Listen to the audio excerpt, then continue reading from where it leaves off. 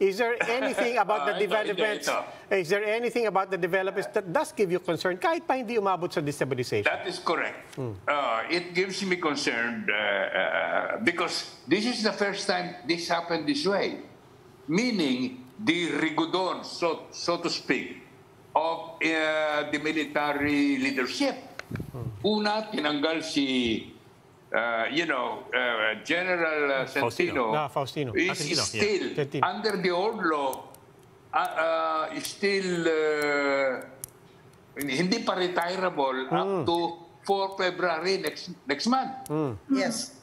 Okay. General Bacaro was retirable in September under the old law.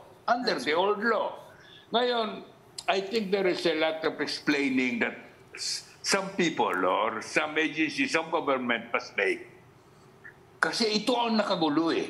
This is the first time in the armed forces of the Philippines where one who is not yet retirable, chief of staff, was removed.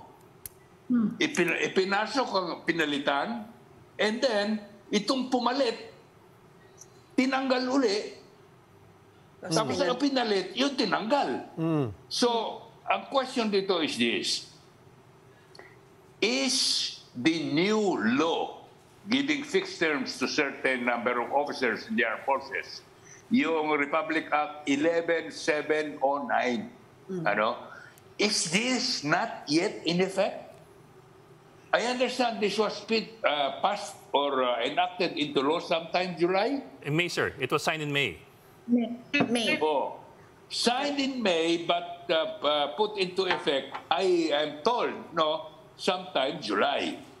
And, ito yan, kung ang bagong batas ay umiiral na, nung i-appoint si General Bacaro, he was entitled for a fixed term of 3 years. Okay. Now, ito, ang katanungan. Dahil General Bacaro was retirable September. Yes, sir. Kaya nung after September, under the old law, extended na siya. Unless, as I said, he's already covered by the new law. Now, in that case, was there an explanation why General Centino was removed? Wala. There was none. Was there an explanation why General Bacaro was removed? There was none. Was there an explanation why General Centino was put back into office? Then the other question is this. Is Bacaro, General Centino, now operating under the new law?